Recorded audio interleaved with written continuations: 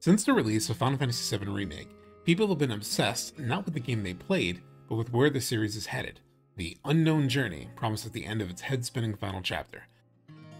I myself have tried my hand at theorizing some predictions for FF7 Rebirth, but in this video I want to take a step back and try to definitively answer exactly why FF7 Remake's creators have seemingly decided to change the story of FF7. To do that, I will have to talk about spoilers for the OG FF7 and Crisis Core, so consider yourself warned. As I mentioned at the start, I made a video last June with some predictions around FF7 Rebirth, and I'm grateful to the nearly 40,000 of you who've watched it and mostly liked it. That said, I'm no longer certain about the exact predictions I made in it, but I still largely believe in its overall philosophy. This video is somewhat of a spiritual successor to that one. To get you caught up, I talked about some of the most popular Zack theories, everything from him saving Aerith to taking over the party after Cloud is lost to the livestream. I concluded with my own theory that Zack wouldn't end up interacting with the main party in Rebirth because the core narrative thrust of FF7 centers on the mystery of Cloud's true backstory. I predicted that Zack would be off on a bit of an unexpected mission that was unrelated to the main party so that he can enter the main events once Cloud had already restored his memories in Part 3. After all, how would the story of FF7 work if Cloud met Zack and found out the truth about his past when his identity crisis is literally how Sephiroth comes to manipulate him throughout the story and enact his ultimate plan? And yes, I still believe that would be important even after the announcement of Crisis Core Reunion, a game that thoroughly spoils the truth of who Zack and Cloud really are. Hell, it spoils it in the damn trailer. I thought maintaining Cloud's confusion about the past was necessary because it seemed the developers were keeping that element of the story intact, both in Remake and in the trailer for Rebirth. Then I played Crisis Core Reunion, a game that Square Enix has heavily marketed to both old fans and first-timers. And I couldn't stand fully by my theory anymore. Crisis Core just gives far too much away.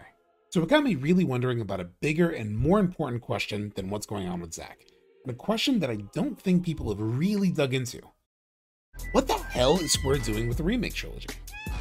Sure, there are millions of theory videos, some of which take incredibly in-depth dives into the lore and translations of interviews that only a few dozen people have ever bothered looking at, but they still mostly focus on unpacking what is happening or what will happen. That's not what I'm really concerned with. To explain, it's time for confession.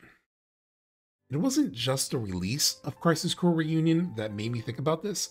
It has been on my mind since the announcement of Crisis Core Reunion itself, and I have been wrestling with its very existence ever since. Given that Crisis Core reveals the truth about Cloud's past, a truth that is treated as a mystery throughout the original game, how could they give that away already? Why destroy that twist? In what way would that improve the story? This isn't me just being precious about a very cool moment. It's the biggest reveal of the original game. Sure, most people know about Aerith's death, but so many don't know the truth about Cloud's past, and for good reason. It's too complicated to be spoiled by a tweet or a simple YouTube thumbnail, and it's still blowing people's minds to this very day. That's what happened! Did he actually kill Sephiroth here? Oh my god!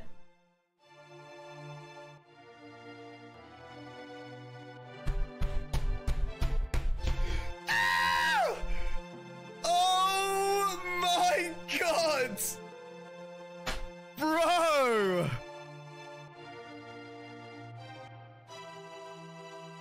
Yeah, I remember. He was the fucking god! That is nuts! Oh man!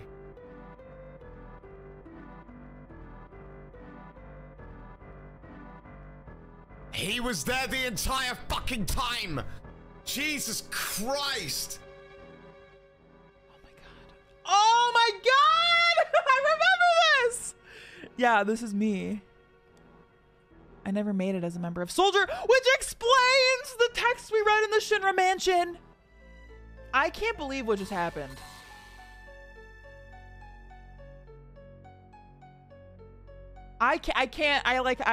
This is wild. No story that I've ever experienced before has taken me on a wild ride like this. I am obsessed with this. It is the greatest damn part of the story. Hell, even the developers have said as much. Here's what Tetsuya Nomura, the creative director of the FF7 Remake Trilogy, said when asked which scene stood out most in his memories when thinking back on the game during an interview celebrating FF7's 10th anniversary. Question. It's been 10 years since FF7 was released. What scenes stand out most in your memories as the creators? Quote, the scene that sticks out for me is the scene when Tifa goes into Cloud's mental realm and he remembers the truth about what happened in the past. End quote. Following up on that, here's what Yoshinori Kitase, director of the original game and producer of the FF7 Remake Trilogy, said when asked the same question. Quote, like Nomura, I'd have to say the climax in the mental realm. The scene where the mysteries regarding Sephiroth and Cloud all become clear. End quote. The two main creative voices leading the Final Fantasy VII Remake Trilogy, the producer and overarching creative director, love the livestream sequence where Cloud's past is revealed. If it's such a standout part of the game, how could they spoil it? And for this of all things. No way. He just ate my hair. It made no goddamn sense. Until, one day, it did.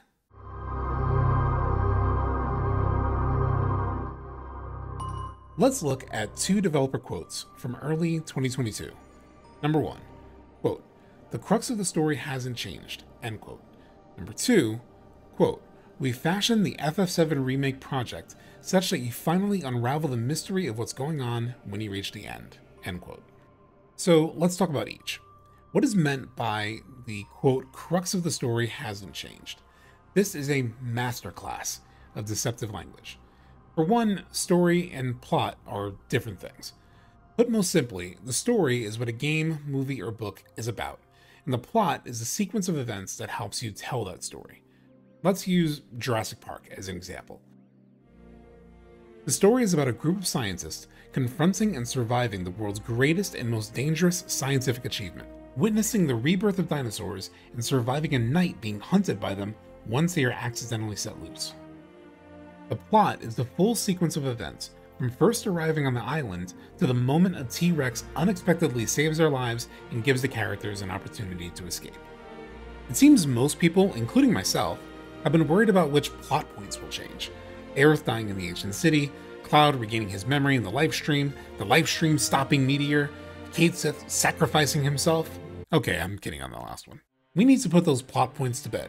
If these major plot points were to remain intact, there is very little reason for them to have the party defeat Destiny and lead us on an unknown journey. At least one of those major plot points is bound to dramatically change, if not all of them. In fact, let's take a look at each through the lens of plot versus story. Aerith's death. I think this is part of the core story, not just a plot point. Dealing with loss is a major theme of the story for all the characters, especially for Cloud. But remember how I said the developer quotes are a masterclass in deceptive wording? Remember that. We'll talk about it in a second. The livestream stopping Meteor. If this were to still happen, it would mean the culmination of the story is the same. A half victory over Sephiroth that causes the livestream to wash over the planet and inadvertently spread geostigma, which is part of the destiny the party fought to undo at the end of Remake. I think defeating Meteor is an inevitable part of the story, but I don't think it will happen in this way. Let's file this event under plot. Cloud regaining his memory. And here is where things get tricky. The release of Crisis Core Reunion almost certainly puts the livestream sequence with Cloud and Tifa in jeopardy. As cool of a sequence as it is, and as much as the developers have sung its praises for over 20 years, what makes it special is that it is the big reveal of the game's story. You learn the truth that Cloud has been obscuring, and the answer to the mystery that has hung over the journey the entire time, even leading to the main character betraying the rest of the party in the Northern Crater. But Crisis Core Reunion completely spoils that reveal. It outright tells everyone that it is actually Zack who traveled to Nibelheim as Sephiroth's partner, not Cloud. Hell, as I mentioned earlier, they show that in the trailer for the game, and they've openly told new fans to play Crisis Core Reunion so they're caught up with Zack's backstory in Rebirth. They've even said those new fans could start their remake journey with Rebirth. How could they rob people of that surprise? On the surface, it feels much more than a plot point. It feels structural to the game's story. That's when I thought about the developer's quote one more time. Quote, "The crux of the story hasn't changed. I've already established that there is a difference between plot and story. So what is the story of FF7? What is the FF7 equivalent to Jurassic Park's story about a group of scientists confronting and surviving the world's greatest and most dangerous scientific achievement? I don't know about you, but I had a hard time trying to come up with as simple of an answer. My mind quickly races to major plot points, and most summations either feel far too long and meandering, or are too short while leaving out a lot of what makes Final Fantasy VII truly special." This summary from Wikipedia is a blend of both. Quote, "The game's story follows Cloud Strife, a mercenary who joins an eco-terrorist organization to top a world-controlling megacorporation from using the planet's life essence as an energy source. Events send Cloud and his allies in pursuit of Sephiroth, a former member of the corporation who seeks to destroy the planet." That may be the premise, but not really what the whole story is. So I turn to the game's box, which is wildly abstract. Quote, "What begins as a rebellion against an evil corporation becomes much more, and what erupts goes beyond imagination." End quote. That's a bit closer, but more of a tease. So I looked for the instruction book, but it had no summary and just a rundown of characters. Even my own attempts to summarize the story leave me wanting. And don't worry, I'll spare you those attempts. In fact, one of my best friends asked me once to explain why FF7 meant so much to me. He just couldn't get it based on only playing the demo. And it led to a 3-hour conversation where I took him through every major plot point. And to my surprise, it didn't bore him. It actually fascinated him. There was so much more richness than he expected. But a painstaking 3-hour run-through doesn't meet the Jurassic Park criteria. That said, there is one description of the game's story that I think comes closest, and it comes from the game's quote-unquote official introduction. Side note, I'm not sure where this introduction lives, but it's been documented in multiple places. This is technically the entire thing, but I'll focus on the final paragraph. Quote, "Now a small rebel group emanating from the slums must quell the various dangers toward the innocent, and one mercenary for hire must look amidst the lies and deception and find the man he is within." For me, that story summary unlocked what I believe to be the truth. Let's read a part of it one more time. Quote, "One mercenary for hire must look amidst the lies and deception and find the man he is within." End quote. If I were held at gunpoint and asked to summarize what I believe FF7's story to be, it would be that. I might add something like, "in an attempt to save the world," but it would otherwise summarize what the story is all about. But remember, the developers didn't say the story hasn't changed. They said the crux of the story hasn't changed. That's when I had an epiphany. The clouds parted, the sun shone down on me, the I was on at the time fully kicked in, and I could finally see clearly why the developers would both tease Cloud's unreliable, mysterious memories of the past, while simultaneously revealing the truth of that past via Crisis Core Reunion. It is my belief the crux of the story is its unreliable nature. It is the reveal of the truth that is transformative to players. That's why the livestream sequence is legendary to both OG players and the developers themselves. Revisiting that official story summary one last time, there is one part in particular that stands out after this epiphany. Quote, "And one mercenary for hire must look amidst the lies and deception and find the man he is within." End quote. Lies and deception. What could better represent the crux of the story? Not the entire story, but the quote-unquote crux of the story, better than lies and deception. And when watching the reveal trailer for Rebirth, it's dripping with this idea of lies and deception. What is fact and what is fiction, and what is Sephiroth's endgame? Even with all of the crazy VO lines like Tifa asking if someone is implying she died, these lines hinting at a big mystery were reassuring to me as someone who assumed the developers were throwing away the mysteries of the original game. That's because a defining element of FF7's story is unraveling the mysteries behind the lies and deceptions built into the very structure of the story, an element so strong that it's still blowing minds to this day. It's no small part of the story either. One of the building blocks of this video was coming to the realization that the truth of Cloud's past will no longer be the big reveal of the game, especially after having it spoiled by both Hojo and Crisis Core Reunion. After sitting with that realization for a while, it was so clear as if to seem obvious, but they weren't just giving away that mystery, they were replacing it with another, the truth about Zack and the timeline madness teased at the end of Remake. But even as I let that sink in, a bigger problem presented itself.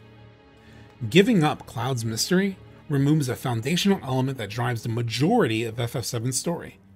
And this isn't just the purist inside me who loves the livestream sequence talking. In the original game, the truth about Cloud's history and mental state is the key driver of so many major events.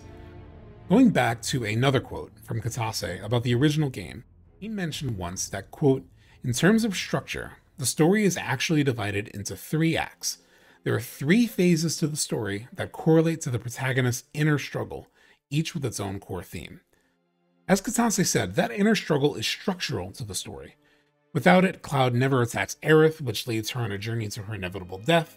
And without it, Sephiroth never obtains the Black Materia, which eventually leads to the summoning of Meteor, the world-ending event featured in FF7's own title art. That's not a throwaway plot point, it's a titular story element. In fact, when referring to a 10-hour cutdown of all of FF7's story scenes on YouTube, the Nibelheim flashback, where Cloud's unreliable memory first becomes explicitly noticeable, takes place at the 2-hour and 15-minute mark. Cloud doesn't regain his memory and return to the party until nearly the 8-hour and 15-minute mark. That's 6 hours or 60% of the total story. It's one thing to say the developers plan to replace one mystery with another, but it's another thing to say they're planning on removing a mystery that sits at the center of more than half the story.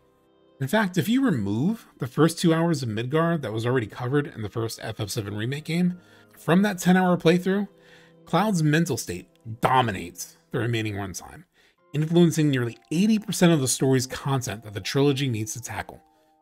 With all of that in mind, let's put ourselves in the shoes of the developers.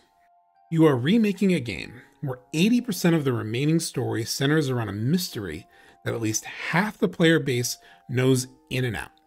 I think most fans wouldn't have a problem with having that story faithfully retold, but it's clear that it wouldn't be creatively fulfilling to the developers. Here's a snippet of an interview with creative director Tetsuya Nomura addressing this very thing. First, the question from the interviewer. Quote, "It seems like FF7 Rebirth is all the more poised to share a common crux, yet turn out to be a different game. If you don't mind, I'd like to ask, rather than simply remaking the game using modern technology, you chose to steer the game in such a direction that it might be considered a different title despite having the same crux." Okay, I just need to jump in and say, can we take a second to appreciate how good of a question that was from the interviewer? Just nails it on the head. Like, you keep saying this shit is going to be mostly the same, but also that you don't want to make the same game. So what the hell are y'all doing? Just, my compliments to the chef. Here's Nomura's response. Quote, "We are of course aware that some people might think it better simply to leave the original as is and make the presentation more beautiful without changing anything else. However, if that had been the scope, I don't think we would have been able to invest as much in creating it as we have. Back when we first got the project off the ground, we wanted to make sure that even people who played the original game could enjoy new experiences and new narrative developments through its content. That was the task we had to tackle." It begs the question, if OG fans already know the biggest reveal in the story, then how could the developers ever live up to this ambition? Longtime fans like me can yearn as much as we want for our favorite game ever made to be modernized for this era. But it's clear that the developers don't think it would be as satisfying in practice as it seems in theory. Remake's producer, Yoshinori Kitase, the director of the original game, has gone so far as to basically say that he thinks straight remakes can be boring. Here he is, quote, "I've had experiences where a game that I loved and had a lot of fun with in the past was remade, and I bought it and played it out of the overwhelming nostalgia. It is enjoyable for a while, but the fun from that nostalgia only really lasts through the first sections. I realized this halfway through and didn't carry on playing. Because of this, I decided that Final Fantasy VII Remake would not just appeal to nostalgia, but would include a new story as well to feel both nostalgic and fresh at the same time. The result of this is that for Part 2 and Part 3, we are able to give fans the excitement of wondering which parts will be 100% faithful to the original and where the new elements will be added. Keep what Katase just said, that when he played remakes for nostalgia, he'd inevitably get bored, in your mind as I take you through this last quote from Nomura. When you once again played through the mystery of Nibelheim, which is the single most important part of the original game, players would get impatient saying, yeah, I already know all this. In short, the game would only reconfirm the same plot point. Launching such a large project based on that sort of paltry payoff and that gameplay experience would have been difficult. Once again, let's put ourselves in the shoes of the creators. If we're gonna go out and try to figure out what they're doing in this game, let's put ourselves in their shoes. You are working with an original story that is propelled by a large mystery. Nearly 80% of what's left centers around that mystery. At least half of the people playing this remake trilogy will either be fans of the original or be new FF7 fans who decide to play the OG while waiting for parts 2 and 3. You personally and creatively feel like any lack of mystery would be unsatisfying for fans who've clamored for a remake for 2 decades, based on your own experience with remakes. When you take all of that into account, it appears that FF7 is undergoing a major change in order to preserve that sense of mystery and surprise that sits at the heart of the story experience. Not the story, mind you, but the experience of the story. That feeling of not knowing what exactly is going on and having that revealed slowly over time, just as the original FF7 did in a way that kept us glued to what was happening, locked into every twist and turn until the truth was revealed. In order for them to do that, however, relying on Cloud being the unreliable narrator isn't enough. We all know about who Cloud really is. So rather than rely on just an unreliable narrator, they created an unreliable world. In the original FF7, the story was propelled by Cloud's role as an unreliable narrator. Not only did his unreliable recollection of the past cause confusion for us as players, but it directly impacted the journey of the party in their pursuit of Sephiroth. It impacted all players as much as it did the characters in the story. In FF7 Remake, Cloud's role of being the unreliable narrator is being supplanted by this unreliable world, something that can once again impact not only the journey of the characters, but also the journey of all players, not just those who've never played FF7. Whether you play the original or not, everyone who played Remake all asked very similar questions throughout. What the fuck are all these plot ghosts? Why is Cloud seeing flashes of other events? Why is Midgar being domed off by the Whispers? Why are we killing Fate? What does Sephiroth mean by 7 seconds till the ends? Why is there even a different dog on the chips now? All of these questions are coming from the same kind of uncertainty about what's going on that was felt throughout all of our first playthroughs of Final Fantasy VII. It sits at the heart of the story experience that the Remake Trilogy is trying to create. Number 1. An unreliable narrative source remaining as the quote-unquote crux of the story, but this time coming from the truth about the world itself rather than just the truth about our main protagonist. Number 2. A mystery powered by that unreliable narrative source that fits their ambition to, quote, fashion the FF7 Remake project such that you finally unravel the mystery of what's going on when you reach the end. So if you think FF7 Rebirth will give you some answers, expect the opposite. The truth about Cloud's past isn't revealed until the 3rd act of the original FF7, and so I believe the truth about whatever is going on with the world won't be revealed until the 3rd game in this trilogy. What they're cooking up may not be what we want or expect, but it's aiming to make us all say, holy shit, in the same way that the original game did once its original mystery was revealed. That's what they're trying to do. That same feeling that we all had during the live stream sequence, the sequence that we think may be going away, or could be going away as we know it. That is the feeling they are trying to replicate for everyone who plays this game, whether you know the original game or you don't. But before you get too frightened about what that can mean, let's make sure I don't just cherry pick quotes. Let's go back to one of the quotes I started to read earlier and finish it. As a reminder, this is the one where Nomura talked about how reconfirming the same plot points would only deliver a quote-unquote paltry payoff, where players say to themselves, yeah, I already know all this. Quote, that said, if the story were to change entirely and become something completely different, it would lack any significance. The challenge we've undertaken with this project is introducing new mysteries without straying from the original. End quote. On the surface, this quote feels contradictory to nearly everything I've said in this video, and the developers themselves have said in almost every quote I've referenced. And that's where comparisons to the anime Evangelion come in handy. Over the past 2 years, I've heard several FF7 fans who are far more hip to anime than me compare Remake to that series. So over the past month, I've gone on the journey of watching the entirety of the 90s Evangelion anime and its 2000 series of rebuild movies. First, if you haven't done so, I highly suggest it. For one, it's really easy. The anime series and follow-up movie End of Evangelion are on Netflix, and all 4 of the rebuild movies are streaming on Amazon Prime. Though, trigger warning, it can be depressing as hell at times, as the creator was battling depression during its creation. I think he comes to some really interesting epiphanies about that depression that really resonated with me and further helped in my own healing, but I still think it's fair to say that it's not a joyful experience. Second, I really loved it, even for someone like me who has only occasionally dipped into anime in my life. I've only seen a handful of the big hitters like Cowboy Bebop, Ghost in the Shell, and Berserk, but that's about it. And still, I found Evangelion to be beautiful, haunting, thought-provoking. A lot of things I didn't expect from an anime that's technically about young teens piloting giant mechs and massive kaiju battles.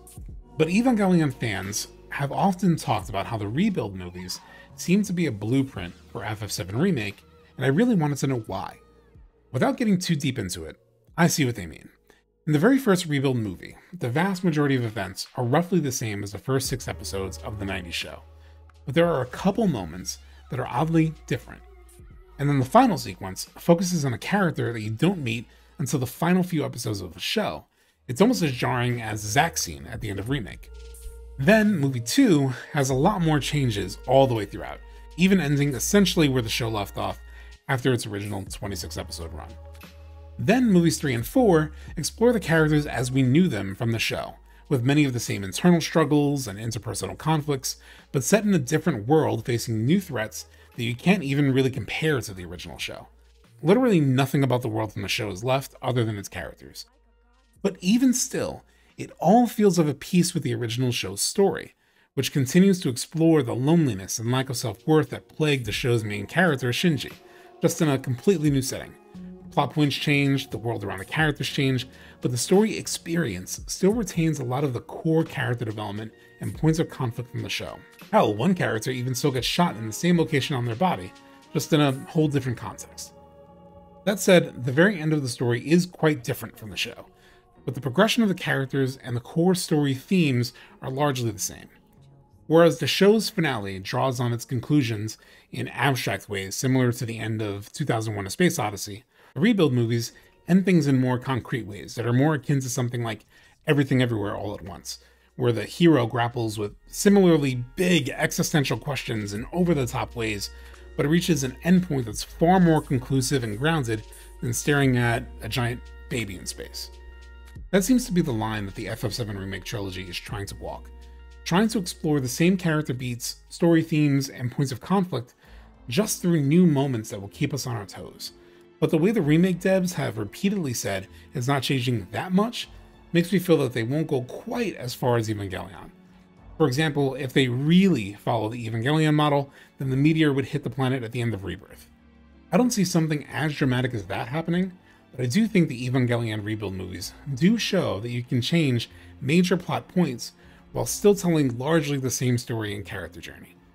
I think that story and this whole video is the answer to the question of why is FF7 Remake changing things? They want to truly retain that unreliable narrative core that led to a huge reveal that knocked us all on our asses the first time we played this game. The real question now is, can they pull it off? After all, a revelation this mind-blowing only comes once in a generation, and I hope whatever Nomura, Kitase, and the team have in store for us is even half as good. If you made it to this part of the video, thank you so much for letting me talk for so long. I think this is easily going to be my longest video. Please share the video around and comment below to let me know what you want to think, and to help others find this video the way you probably did, it'd help if you dropped a like in order to feed that YouTube algorithm. And real plot twist coming, if you want to see more content from me this year, go ahead and hit the subscribe button. I'm really looking forward to diving more into FF7 topics this year as more information drops. And I'll also be looking forward to talking about more Final Fantasy XVI and other games that I love provide some thoughts on them, provide some analysis about what they're all about, what I really love about their stories. Some other games I have sort of back pocket that I want to tackle at some point are The Last of Us Part 2, specifically, because I know there's a lot of thoughts on that game, and it's really sat with me for a really long time, and I really want to get my thoughts about it out there at some point. But that's what you can expect from me. I hope that you will stick around and get those videos. They may take some time to produce. I do this purely as a side passion. It's not meant to be a news channel. There's a lot of those kinds of channels out there already that I think are better suited than this one, and I really want to use this as an opportunity to talk about games in a way that I can't otherwise. So hang in there. Thank you for watching, and hope you subscribe. Hit that like, all that jazz, and I will see you next time.